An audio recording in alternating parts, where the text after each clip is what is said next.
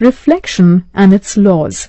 We see objects because light rays enter our eyes after bouncing off surfaces of objects. When a beam of light strikes on the surface of medium and after striking goes in the same medium, it is called reflection. Let us understand reflection with the help of an activity. Take a plane mirror. Take a sharp laser point. Remember that it should not be pointed towards anybody's eyes, as it is very dangerous for eyes. Point the laser towards the mirror from your right-hand side. What do we observe?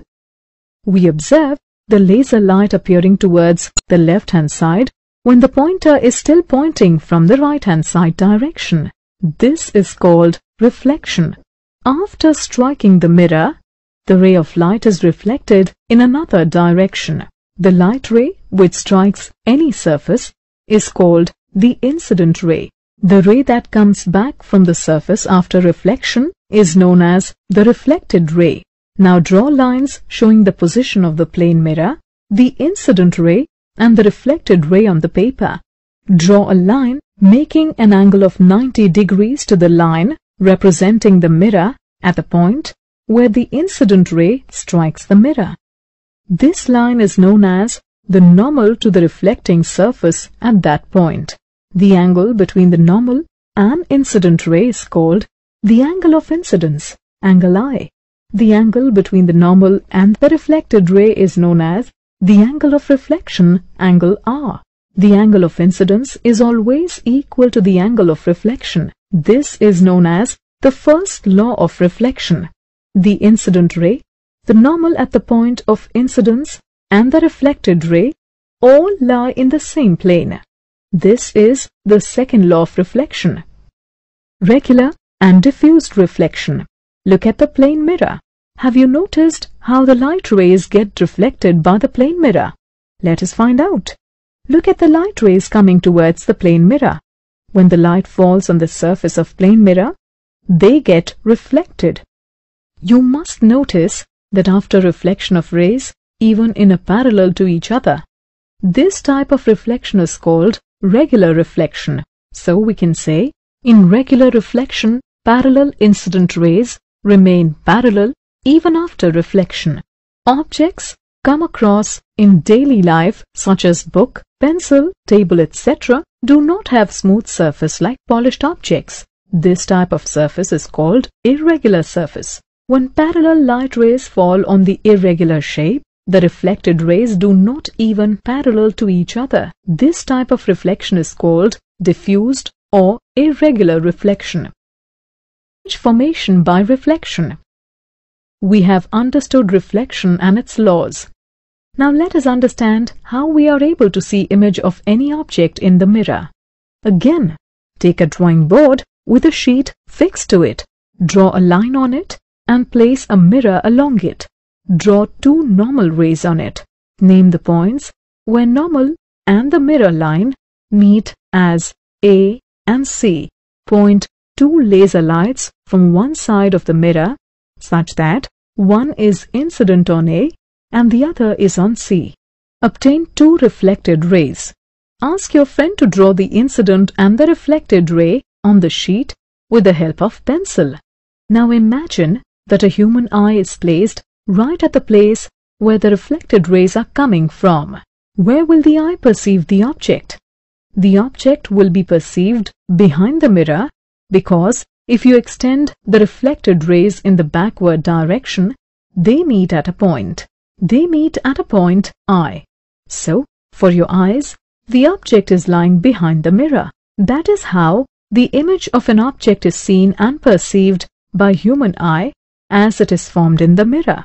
Such images that are formed by extending the reflected rays are called virtual, as in real, there is no such extension or intersection. Plane mirror always forms virtual image. Now take a pen in your hand and stand in front of the mirror.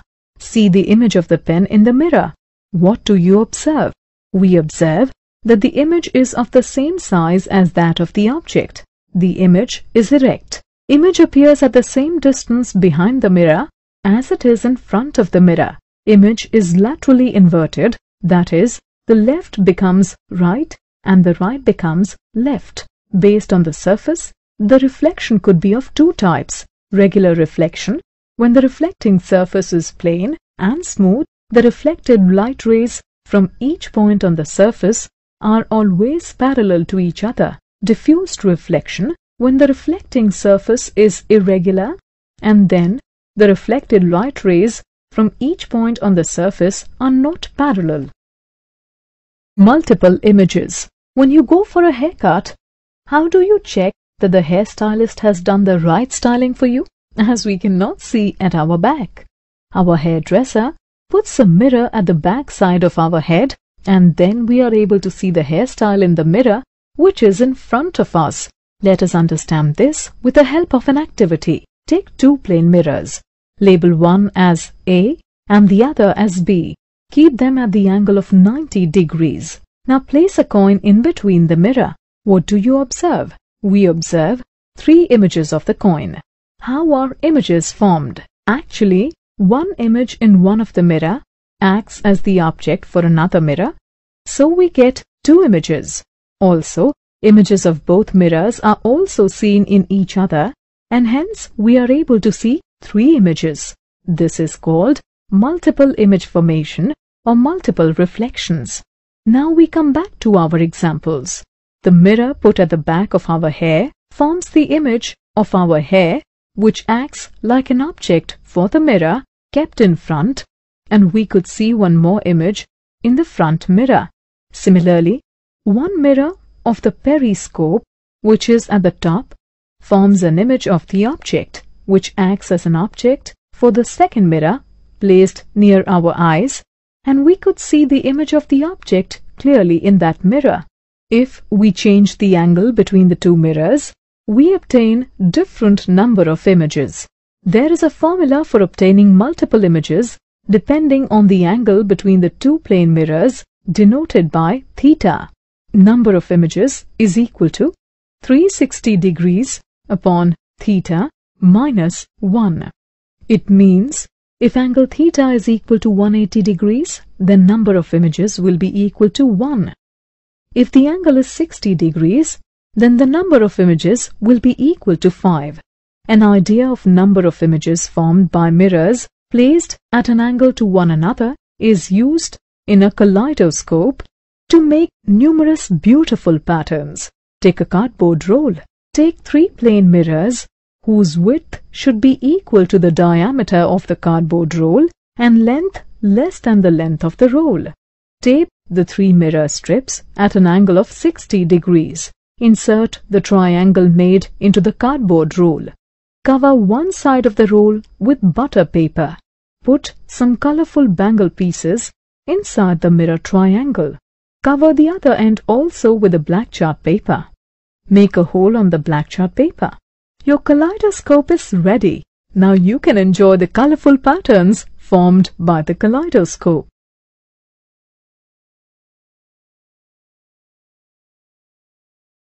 Sunlight, white or colored. You must have seen rainbow in the sky in rainy season. You know that rainbow is formed due to dispersion of light. Let us make our own prism set up to see the splitting of light. Take a bowl filled with water. Put a plain mirror strip in it lengthwise. This is our prism setup. Now take this setup at a place where plenty of sunlight is coming. Adjust the setup such that whatever is reflected by the mirror falls on the wall or some screen, which should be white in color. What do you observe? We observe the 7 colors instead of white light on the wall.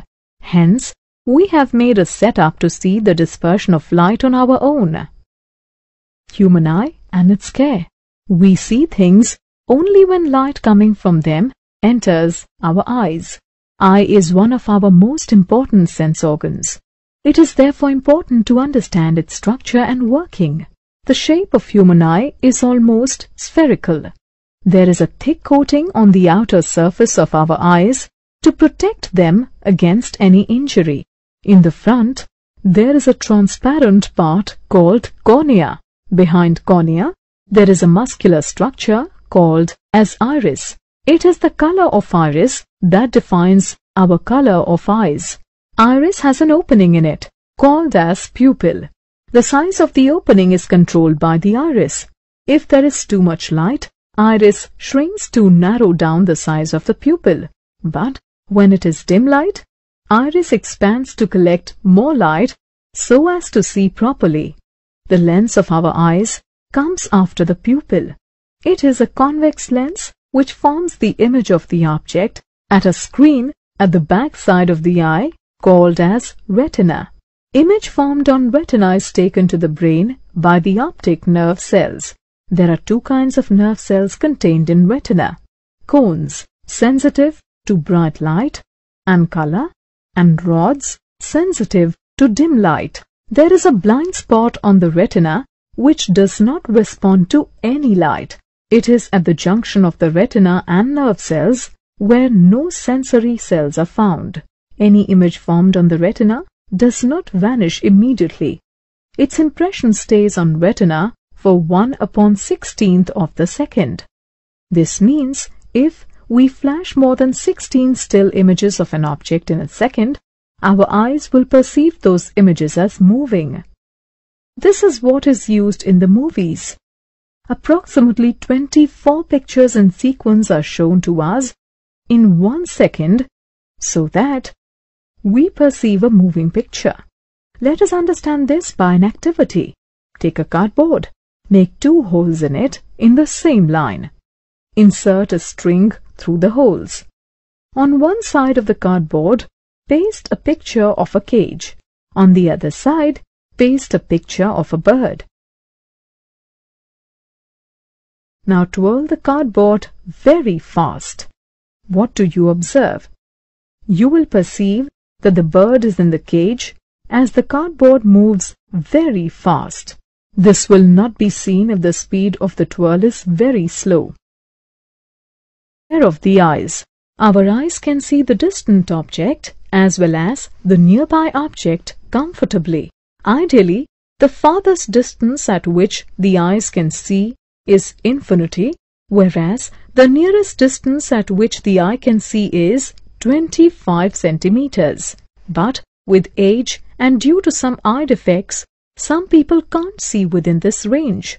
Let us discuss some of these defects. Some can see near objects clearly, but cannot see distant objects clearly. For example, when you or your friend faces the problem in seeing the content written on the blackboard while sitting at the last bench. Some can see distant objects but cannot see a nearby thing properly. For example, when you and your friend face any problem in reading your book or newspaper.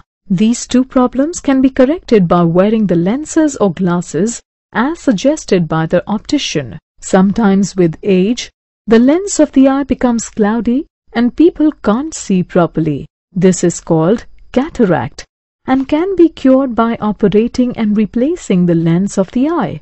Our eyes are a wonderful gift given by God. We should learn how to keep it safe. Do not look at any bright object like sun without wearing sun protection goggles. Do not study in dark. Keep the books at a distance of 25 centimeters while reading. Wash your hands frequently to keep them dust-free. Do not rub your eyes as germs of your hands may enter your eyes and infect them. Eat a diet rich in vitamin A like carrots, green vegetables, papaya and egg to avoid the eye disease night blindness. There are many people in this world who have lost their vision because of some accidents, some diseases or by birth. To help such people out in reading and writing, a system was developed by Louis Braille, who himself lost his eyesight in an accident.